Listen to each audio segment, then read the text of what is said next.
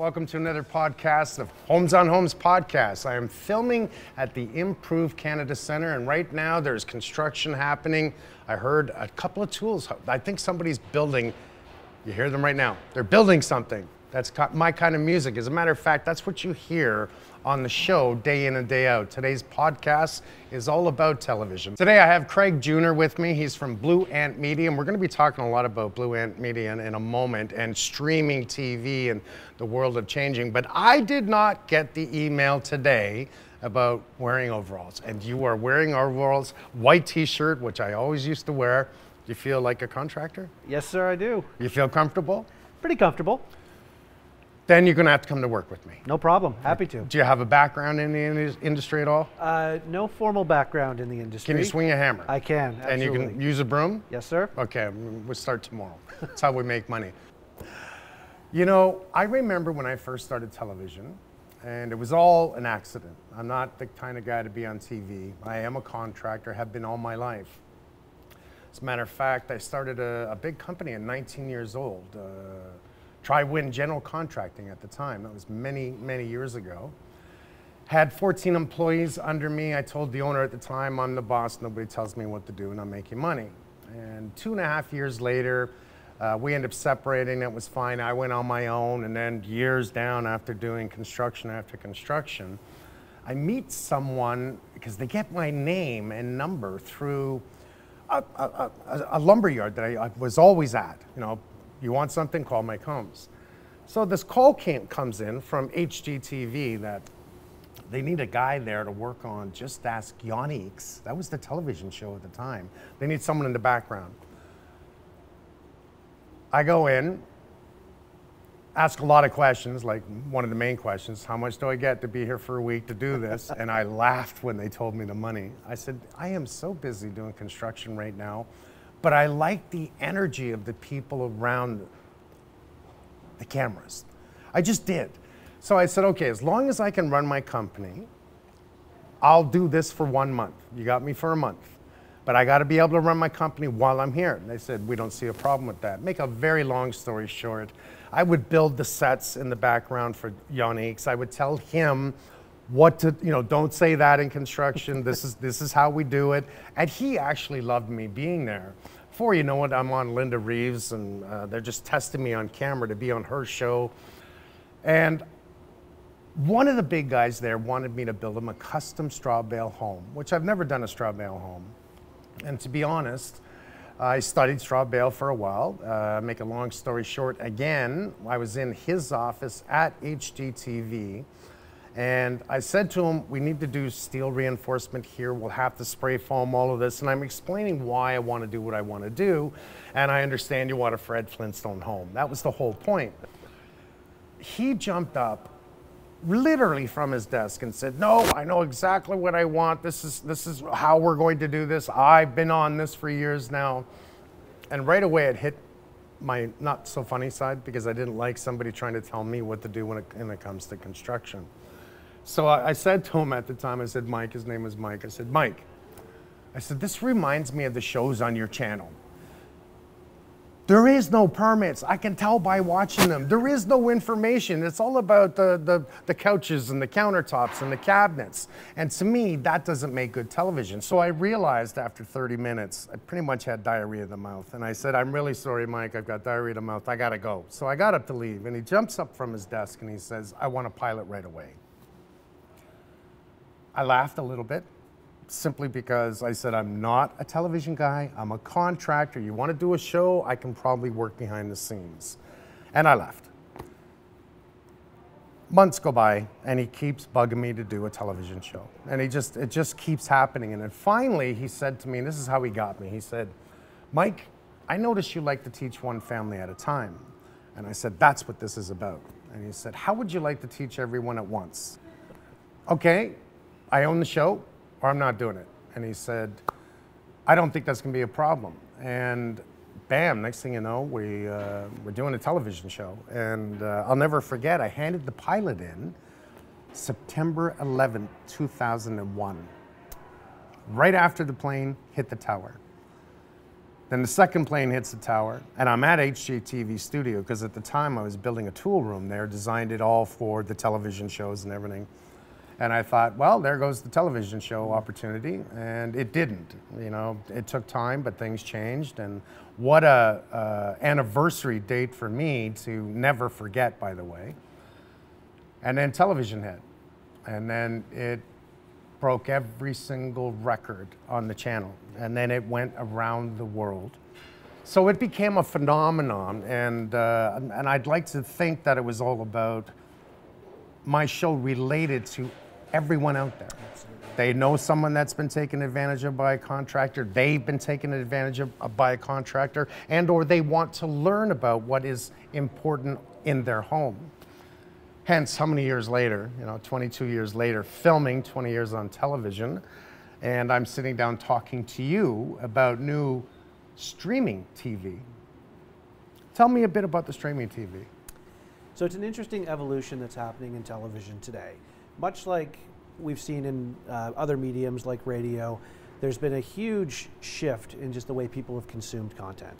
You've moved from free access to content way back in the day via rabbit ears to, we went through the evolution where you have access via subscription or SVOD. Specialty channels. Specialty channels, yep, through Rogers, through Bell, through various platforms. And then the rise of the SVODs as well. So this is your video on demand, your Netflixes, your Disney Pluses. And you're now at a point where there's so much competition and so much... Well, here's how I see it. I see it that more and more people don't want to pay that massive cable monthly bill. And streaming, free streaming, is starting to get everyone's attention. They're going to pay for Wi-Fi for their house anyways. And they don't mind watching about 6 minutes worth of commercial time to actually get the shows that they want to see, that in essence, in the long run, doesn't cost them money because they're paying for the Wi-Fi. So to me, it is free TV and a great avenue of this next direction. Oh, you're absolutely right. I think that's one of the real benefits, especially at this moment in time where inflation's running wild. It's harder and harder for people to afford, recurring monthly bills. The free streaming option is something that's just completely accessible to everybody, whether it be through your smart TV, a connected device, or just the internet. And it brings back that good old-fashioned, free TV via rabbit ears, just over the internet. It's really an exciting place to be experimenting in. It's funny, you talk about rabbit ears. Rabbit ears, what are rabbit ears? When I was a kid, they were that little antenna at the back of the TV. You had to go up and adjust it. They became fancy after that, I'm not kidding. Even really big looking, they still did the same thing, same crap, different pile.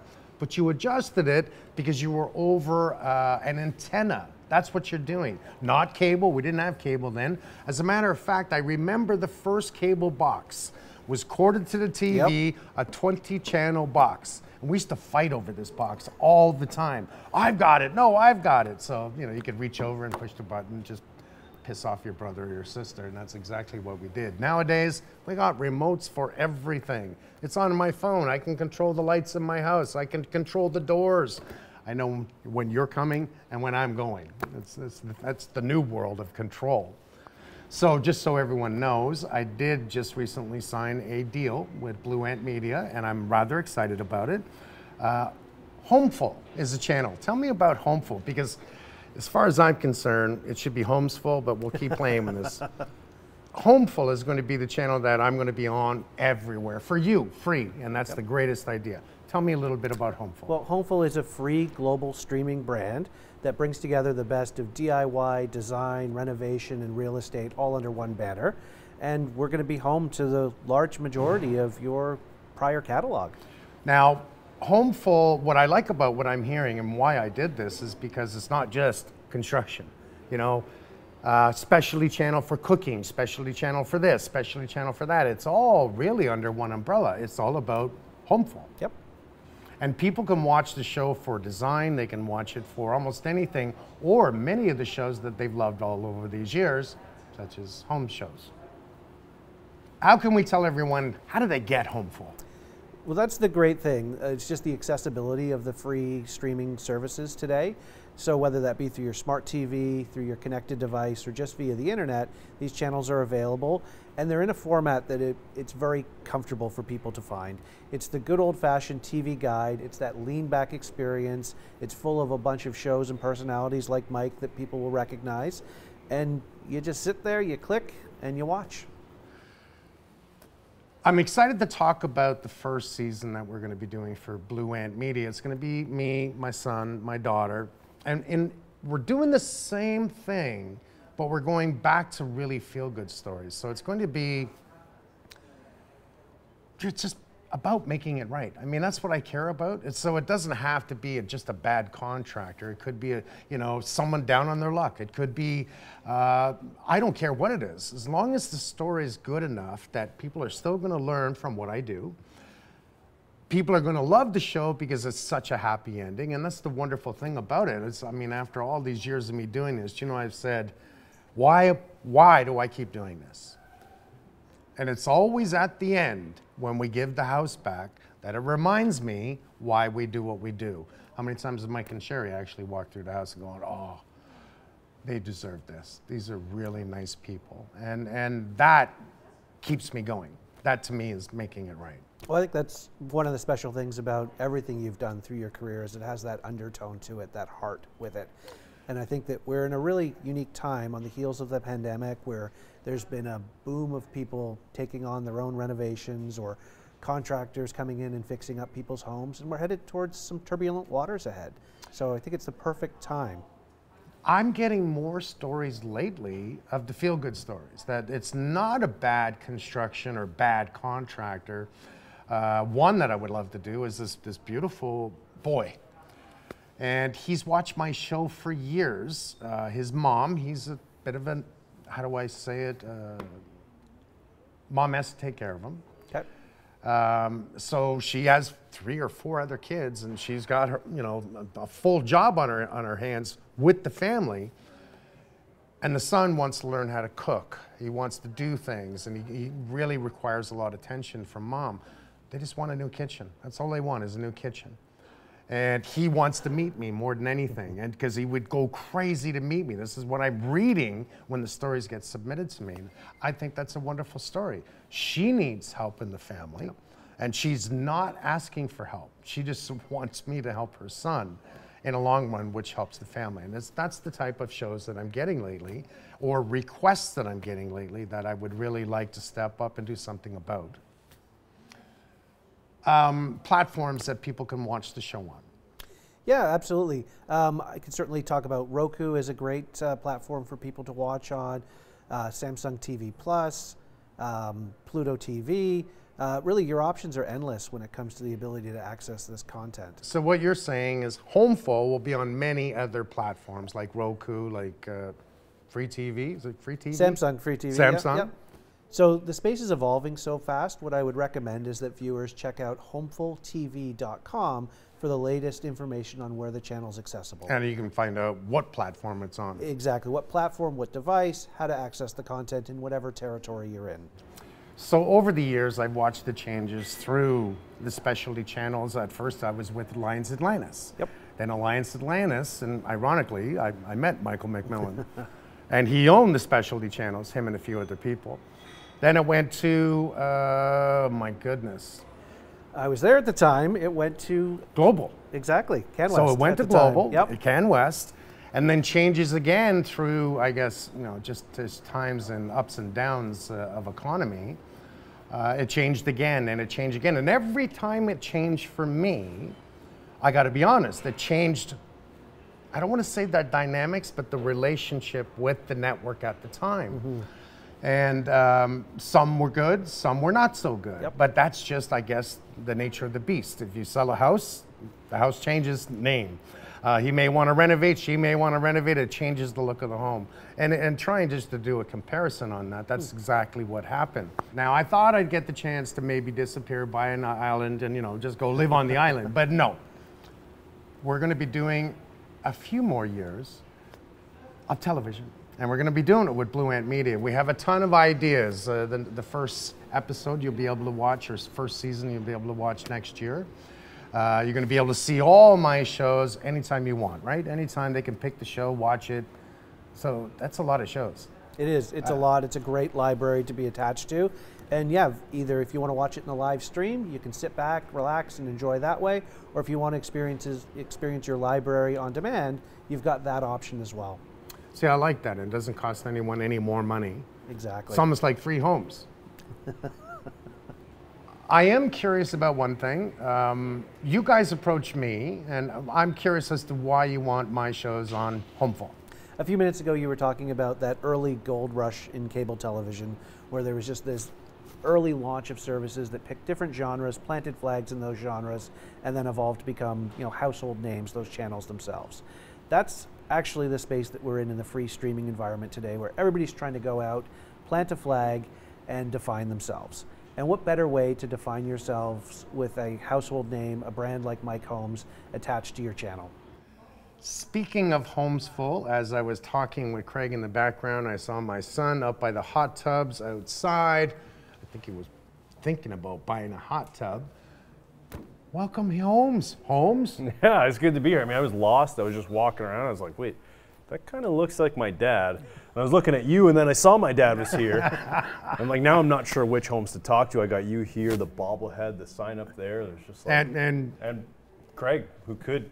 It's like a stunt double. I'm like, not sure. If I do a quick pass, I don't know. Mike, meet Craig. Craig, meet Mike. Pleasure to meet you. Good to meet you too, Craig. So we're going to do a little bit of fun here. Michael, do you know how many shows we've done? Let's see, just off the top of my head, I feel like we've helped something like 335 homeowners. So that would probably be over 200 shows. So we have done, and it's been a lot of homeowners, 284 shows, 52 Mike Holmes inspections. So 52 episodes of Holmes inspections. Yep. 284, I thought it was a lot more, but if you think about it, how many seasons of, my goodness, from Home Free right to, that was 21 houses I gave away in the United States on Fox. Handyman Challenge, how many seasons did I do of the Handyman Challenge? But not just that, like people forget too, it's like 284, maybe it doesn't sound like this huge number, but it's not like we renovate these homes in a day. No. It takes 6 to 8 weeks, sometimes a year, depending on the scope of work, what we uncover. So that's a lot of homes. And did you see that I pulled out the exact number there? Someone told me off camera how many people. Of course. Yeah. I don't actually know. We've helped a lot of people. Helped a lot of people. Feels good, doesn't it? It feels great. I mean, that's initially why I started doing this, because I worked for him for a summer, and then I remember doing fences. We did 52 fences in a subdivision, and I remember after that the homeowners being so grateful and being like, thank you, you've changed our lives. And I was like, first of all, I like working with my hands. I love moving. I love being physical, but the homeowners, just seeing how grateful they were, I was like, okay, this is pretty cool. We're going to hire Craig. He looks good in the overalls. Yeah, that's half the battle. Put me to work. Yeah. How many times do you think you've said, make it right, over the years? Holy cow. Probably 20 today. Limitless. Yeah, just today alone, I probably did 20. Yeah. I couldn't answer that. I said it, how many times to you as a kid? Make it right, Mike. I've heard it many times. I could not guess. It's like one of those things like how many jelly beans are in the jar. I could estimate. I'm probably far off. All right, one more for you. If you had to pick, what would be your favorite descriptor? I talk about zones a lot. Love zones and zones. I mean, if you come to my property, you'll see an awful lot of zones. But I think what I would say more than anything is that's slick. That's sexy.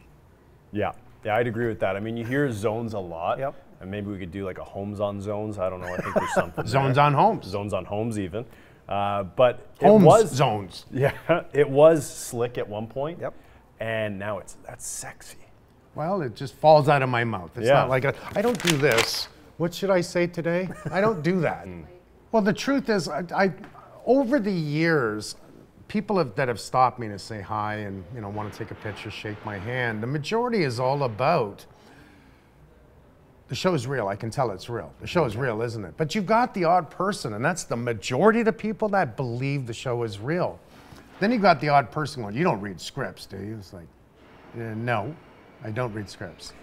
I am a contractor on television trying to help a homeowner and educate you by helping them.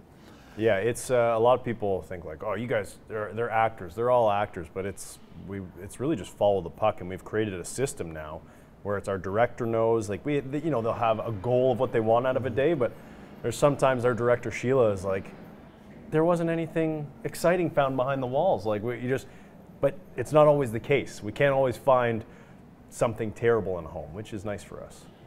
I wish that was the case. Yeah, most times we find a lot of terrible stuff, but sometimes it's a little dry. Rare. It's rare.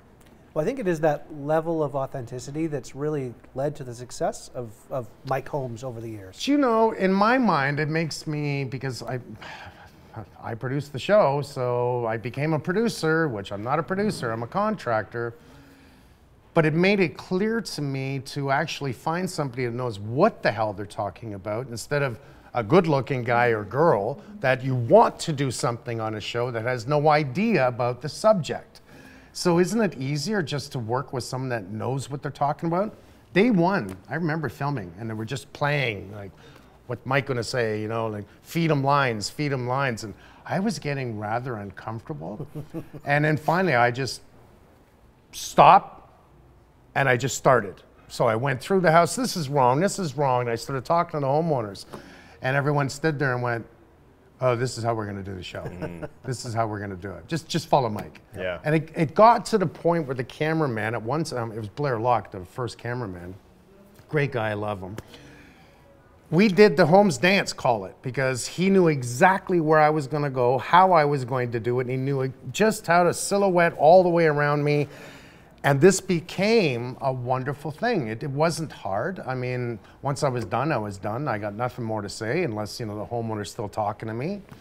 Boom, that segment's done. On to the next one. Rip this apart. How many times? Just keep it real. And the show to this day is still very real. Yep. Except for me, I'm CGI. I don't actually, they just add me in post. Yeah, it feels real, but it's not. Yeah, I'm actually 5'8", so yeah. Yeah, I know that's not true. Yeah, yeah. So we've got a question from one of your viewers that was curious. You've dealt with a lot of shoddy work that contractors have done throughout the years. Have you ever run into one of those contractors? That's a funny question. Only once did a contractor actually drive back to the house because he heard I was there. Pulled up to the site, got out, and said he wanted to speak to me. And I walked out, cameras automatically start rolling, which I don't care. That's not the kind of stuff I want to do. This isn't W5, you know, W Homes. That's not what it is. Why don't you have a seat? Yeah, but I walked out and I talked to him, and he kept claiming I did nothing wrong. I did nothing wrong. And I said, what do you do for a living? And he told me, and without saying anything too bad about him, I said, look, I said, you did a lot wrong here, but for you to stand in front of me means you at least you care about something. Yeah. But you're going to see on the show what you did wrong, because we don't make up anything. So as I pull it apart, we're gonna talk about what you did wrong. And hopefully you learn from this and you don't do it again. I ended up shaking the guy's hand, he left. But you know what I really wanna do? I want more than anything just to say to him, look, are you doing this on purpose? Like, do you really want to go to jail? Are you doing this? One of the shows we did this year, the contractor broke up with the homeowner. I'm leaving you. I'm uncomfortable in your home right now. And the homeowner said to me right at the beginning of the show, he broke up with us. I love this homeowner because he didn't give up. I reported him to the electrical, you know, ESA, which they can go after him and fine him for touching electrical he shouldn't have touched. I reported him to another part of the government because I had a bad feeling he's been doing this over and over again. Mike, the homeowner, found 5 other families, brought them all to the police, and they went and arrested him. So he is actually being arrested. He has lost his license to work. He is shut down. He's shut down on social media. So I do have to say that every once in a while, the real bad guys, like this guy, has been removed. For how long? That's a great question. Yeah, I mean, I'd say, for me, the majority of people who you know, are brave and like to talk trash is online. A lot of keyboard warriors out there. A lot of people are like, "You're fake. Do this. Cut your hair." And I'm like, there was a couple of times we were filming while the camera's rolling outside. A couple cars drove by, and of course you've got a couple of guys in there yelling out some wild things, enough for me to walk out to the street. And of course the cameramen come, but they don't turn around and come back. Got another viewer question from you guys, one that's sort of close to my heart as a TV person. Guilty pleasures, TV shows. What does Mike Holmes like to watch when he's watching TV and sitting back? What's one that maybe people would be surprised of? I love education, so I watch a lot of history of the world in 2 hours. I'm a freak for, you know, the planet is 4.5 plus billion years old, how it was formed, what's happening throughout the millions and millions of years. How long has man been on the planet? We've been on the planet, you know, this much in comparison. Did we live with the dinosaurs? No. No. What's the matter with people? We didn't live with dinosaurs. Well, they were what, 80 million years ago? That's not true, because alligators and crocodiles, technically. Okay, but they're not dinosaurs. Well, kind of. Yeah, okay, we'll do this, and we do this all the time. That's about what I watch. I watch all kinds of things like that, which helps me with science and engineering about houses, weather patterns, what's coming, what people. How many times have I said we're not building for tomorrow? And let me tell you something, tomorrow's not good when it comes to weather. Have you noticed more hurricanes happening and tornadoes here where we live? We're not used to tornadoes. We're getting more and more. Why are we not building smarter? And we better start, because I can only film so much. All right, I'm going to pivot. I'm going to ask Mike Jr. the same question. See, guilty pleasures are supposed to be shows that maybe you're not so proud of talking about, and there's a few shows that I feel a little guilty about. My wife doesn't like to watch anything scary, so typically like I lean towards like thrillers and like a mystery, something that make you think. So we end up watching like sitcoms. I even went down the Kardashian rabbit hole for a bit. You did? She was putting it on. I'm like, this is stupid. And then that transitions to, I can't believe Kim went through that. Courtney was such a good support system. Oh my God. Yeah, listen, it's not my proudest. I do feel a little guilty about it, but listen, it's entertaining. This is, there are television shows I like to call, maybe I shouldn't be so mean. It's just entertaining. There's not much to it. And again, my wife would put it on, I'd be there. I'm not putting it on when she's not around, but I feel a little guilty about it. Okay, let's reverse this. How about you, Craig? All right, well, I'm inspired by your honest answer to that, because if I was going to traditionally answer, I'm actually a big documentary watcher, so I would probably line up along the sort of content you were talking about. So you didn't watch any of the Kardashians? Well, technically, I'm not big into the Kardashians, but there's a show called Love After Lockup, which is completely outside of my traditional wheelhouse. It is a train wreck of a series of... Is this where someone goes to jail, women want to fall in love with them? Is that what we're talking about? It writes itself, doesn't it? And It really does. then the inmate gets out and hilarity ensues. Oh boy. And that made television? That made television. I think they're on season 5 or 6 at this point. Get Multiple out. spin-offs. Yep. Get out. Well, that's like Worst Driver? Like, yeah, come on. All of these like dating shows are huge right now. Like Love is Blind or Yep. there's 30 just Day dating shows. And Fiancé, you're yep. like, it's like a train wreck. You can't turn away. You're like, this is stupid. And then you're like, I cannot believe she's dating him right now. Like, after he said that, I'm out. Yeah, I don't Sucks watch in. them. Yeah. I must be too busy. I must be too busy. Yeah. Thanks everyone for watching another podcast, the Homes on Homes. My God, do you know how long it's been? Homes on Homes? 23 On Homes? 23 years? 22 years of filming, 23 years of filming, going on 23 years of filming, but a whole bunch, and we're still going. Yeah. Till next time, thank you. Thank you, Craig. Thank you. Thank you, Mr. Holmes. Thank you. Thank you. No, thank you. Thank you. No, thank you. Kardashians, huh? Yeah, it's not my proudest for sure. But listen, we're being honest here. This is what it's about. Breaking down Let it barriers. out. Letting it out. Let it out. It's a safe No. space. Never watched it. No, I wouldn't.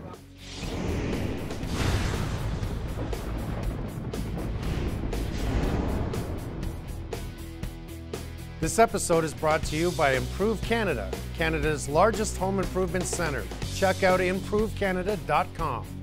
If you like the show, check out the episode page on makeitright.ca for more tips.